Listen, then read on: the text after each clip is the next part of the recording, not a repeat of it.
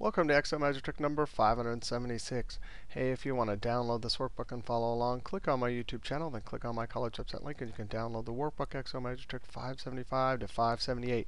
Hey, we have break-even analysis here, and in this video we want to see how to make a chart that not only plots the X, the Y, the fixed costs, the total costs, the sales for break-even analysis. But we want to plot the exact point where it crosses. And we want that to move and have a label, right? So in some other videos, I've shown you how to do this with formulas to build this whole thing, or with one variable data table. So you can search for break-even analysis or fixed variable cost analysis and Excel, and you'll find those videos. All right, so we're going to start off by making a chart. The X is going to be our units. We're going to plot sales. We're also going to plot fixed. So I'm going to hold Control and get total costs and those values. The chart engine will know that the leftmost column is the X, and these other ones will have to be plotted as Y's. Not only that, but if we have names at the top of each column, the legend will know that this series of values should be labeled with a label up here. All right, I'm going to go up to Insert, Charts, Scatter, and I'm going to pick, say, that one. All right, so there we go.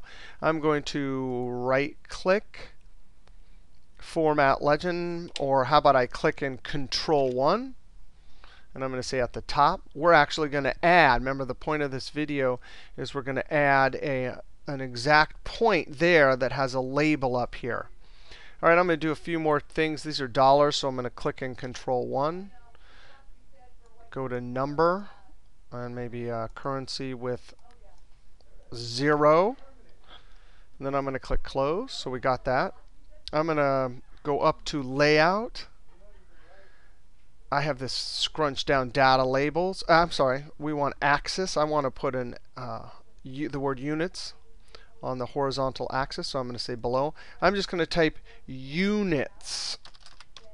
Enter. That's kind of unintuitive in charts. All right. So how do we get? Oh, and we probably need a title up here too. Layout, chart title, and I'm going to type break even, enter. I'm going to change the font size on that. I don't want that so big. All right, so now how are we going to do that? And we need this dynamic. We need a dot right there. I'm going to kind of pull this out of the way for a moment. And down here, let's think about this.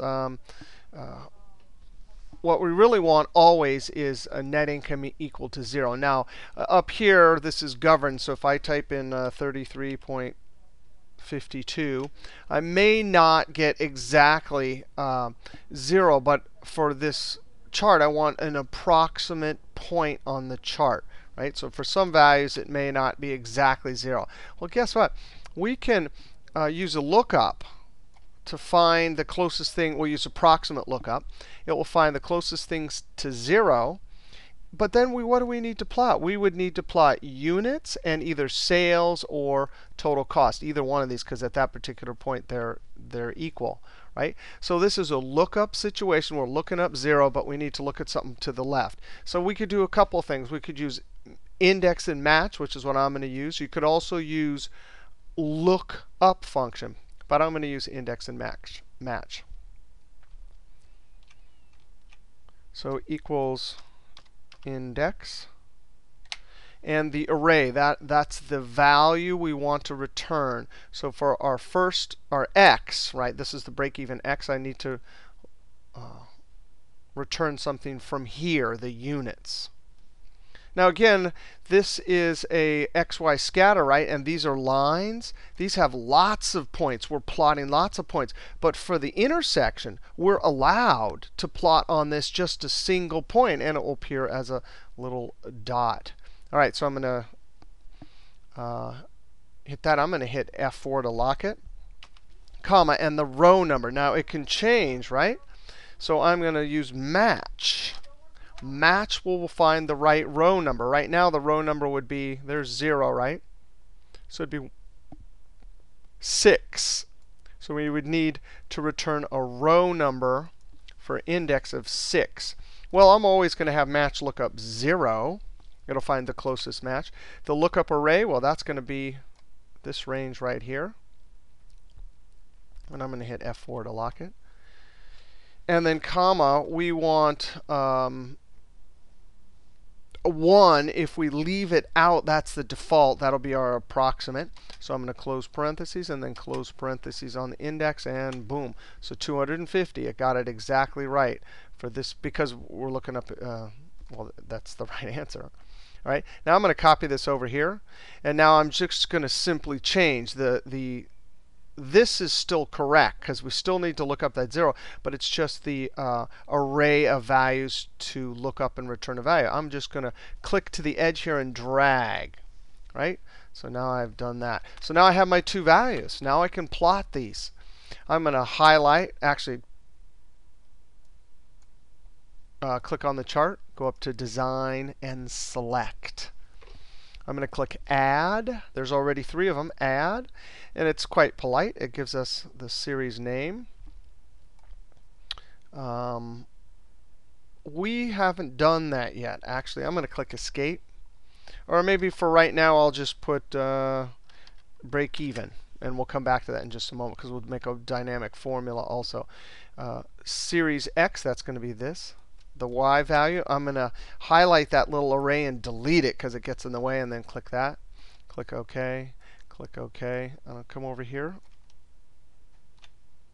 Drag this over here so we can see it. Now, I can't see where this is. And in addition, it's a line. I need to change that. Now, I happen to get lucky and click on that. But if you're not so lucky, here's what you do. You click in the middle of the chart and use your arrow keys. Your arrow keys will cycle. At least I thought. There we go. I'm using the down arrow. The arrow keys will cycle through the chart elements. There's another way to do it, too. You can go up to somewhere up here, Format. You can select from this. Don't use the ribbons that often. But anyway, however you do it, I'm using my arrow keys. There, I got it. So now, if I want to right-click because I want to change the chart type, I'm going to use the right-click key, or you can right-click. The right-click key is between the window and control key. And I'm going to say change chart type. It took the default of that, but I really want that one. And then click OK. Now it's got, oops, use my down arrow key, or my up arrow key. It's got an X there, and I don't want that. So I'm going to Control 1, because now I don't want to change chart type. I want to format. So Control 1. I'm going to go to Marker Options, Built in, and I'm going to select like that one. Maybe I want the size. I don't know how big. Yeah, that's too big. So I'm going to say 7 is fine. Marker Fill, I'm going to say Solid. I'm going to use black. And then click Close. All right, now one last thing. I would like a label. So I'm going to drag this out of the way.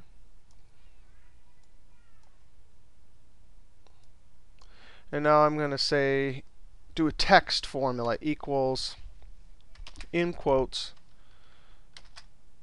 break even about. The reason why I'm using about is because when we don't have an exact match here, this will be a more exact. So in quotes, break even about, end double quote, ampersand to join, and right there, ampersand in double quotes, space, and then units. Right? And then enter. Now we have a little label that's dynamic. So as if we were to change our inputs here, so now our label is dynamic, right? Not only that, but look here, what did it do? It's somewhere in between there. So what match did is it found the first biggest value, just like VLOOKUP and match would do, and then jump back to the next one. So it's an approximation, which is OK. It's somewhere near there. But now I want to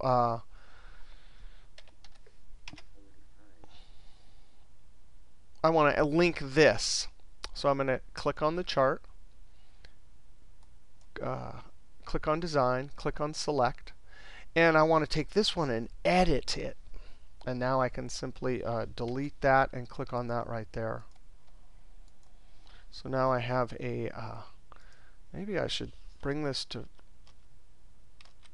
the front or something. Control 1. I don't really know how to do that.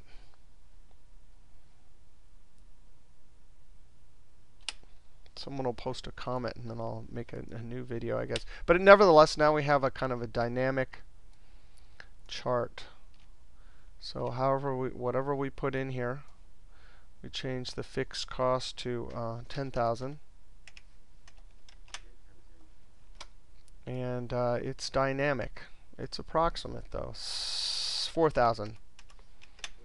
So now it's there. And then the units will say the price will say 45. So whatever we change it, it seems to be moving just fine. And we got a dynamic label. All right, break-even analysis, plotting it and getting the approximate break-even point on the chart. All right, we'll see you next trick.